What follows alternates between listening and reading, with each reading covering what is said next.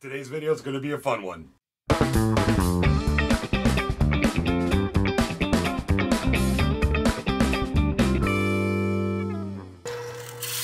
To start today's project, I drilled a large hole in a piece of plywood and then cut it to shape on the table saw. Now this is going to be a mounting plate for a 40-to-1 gear reduction that I bought off of eBay. The next thing I needed to do was mount the plate to the gear reduction, and I did that with a step bit over at the drill press. This is really handy because it drills the hole and the countersink all in one fell swoop. Then I mounted it to the reduction system with some bolts and then modified a 1/2-inch rod to fit into the inside of the reduction system and cut the rod to length. Then I created a little groove in there so I could puddle up a weld that I'm going to use as a key for the reduction.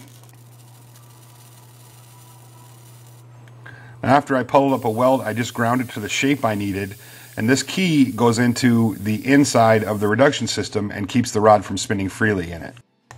So with the drive shaft done, I drilled a hole in the top of my bench and mounted the reduction system to it, and then drilled a hole in the side of the bench for the drive shaft to stick out, and I used a bearing on it to keep everything running nice and smooth. And then of course give it a quick test.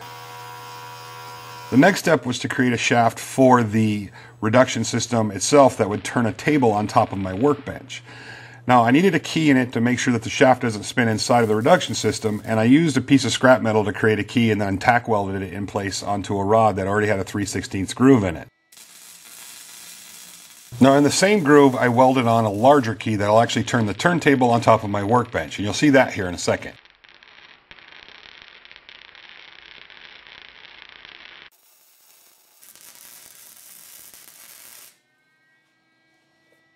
Now with the weld done, I cleaned it up with an angle grinder and then used it to mark out the location of the key in a large 32-inch diameter piece of MDF that I cut out. Now with that done, I just hammered it in place with no glue or anything. I want that to kind of float in there, and then put it into the reduction system and gave it a spin. So with the turntable working great, I added a mounting system for the only corded drill I had in my shop, and then I created 2 slides that I'll use to make a router sled. With the sled done, I used some double-sided Velcro to control the speed so I can adjust it to make it either faster or slower with that. And then I put the router on top of the router sled and big chunk of oak on the table and started planing it out. I didn't get some good video of the bits that I use, so here's a picture. One's a 1/2-inch spiral bit and the other is a surfacing bit. So I'm really happy with the way this is working, and using that surfacing bit made short work of surfacing this oak panel. Now obviously you could use a planer, but if you're doing an end grain cutting board, or maybe you have a cutoff from a log that you want to make a seat out of, running it through the planer is going to cause a lot of chip out, and this is a great alternative. I also tried the 1/2-inch bit for surfacing as well. Now it took a little bit longer. It wasn't as aggressive, so you didn't have to hold on to it as hard, and it left a little bit more in the way of marks that needed to be sanded out, but all in all it worked pretty well. Now this is really just the first step in what I want to do with this turntable. I'm going to do a lot more in upcoming videos. Some of them are going to be pretty cool. So I wanted to play around with this system a little bit more just to kind of see how this could work out with just this really simple sled over the top of the turntable. And one of the things I did is dig out a large bowl in the center of it, and then of course you can cut out circles with this as well. And then I mounted the slide at a bit of an angle and created a taper going from the outside to the inside, creating kind of a weird edge on the bowl.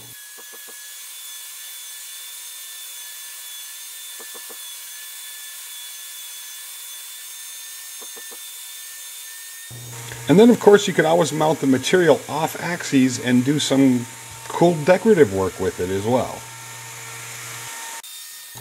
Now I'm just getting started with this build, and I have lots of really cool stuff planned for this turntable, so don't forget to check back. I want to say a huge thank you to FastCap for sponsoring today's video. Here's a few of the products I used in today's build from FastCap, and if you'd like to learn more about these or get them for yourselves, there will be links in the description box below.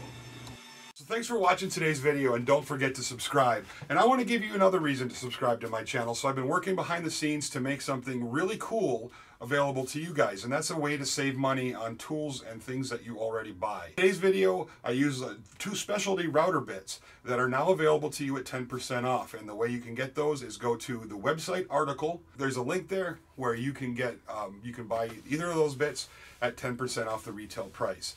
And I'm going to do a lot more of that as we're going down the pipe, and when I have enough of these things put together, I'll put a recommended tools page up on the website with links to where you can go to purchase these, all at discounted rates, 10-15% off. Now I want to make it clear, this isn't an affiliate program. I'm not being sponsored for this. I simply just am taking what I've done here and finding distributors and tool companies that I use all the time who are interested in offering discounts to my subscribers. So there's another good reason to subscribe. I'm going to save you guys some money. I also want to mention that next weekend on February 20th, Jimmy DiResta, Bob Claggett, Ben Heck, and the host of Everyday Edisons will be right here in Charleston for an event called ProtoCon. And it's kind of a maker, a product design conference. So we're going to sit on a panel and discuss product design, and then hopefully later on, after the event, we'll have a meet and greet. We're still working on the details for that, but hopefully we'll be able to get together and shake everybody's hand. So if you have time or you're within a reasonable distance, come down and say hi to everybody. And I'll put links in the description box below to everything. Also, I just want to say thank you to you guys for watching this channel and helping it grow so much. It's been just a wild ride.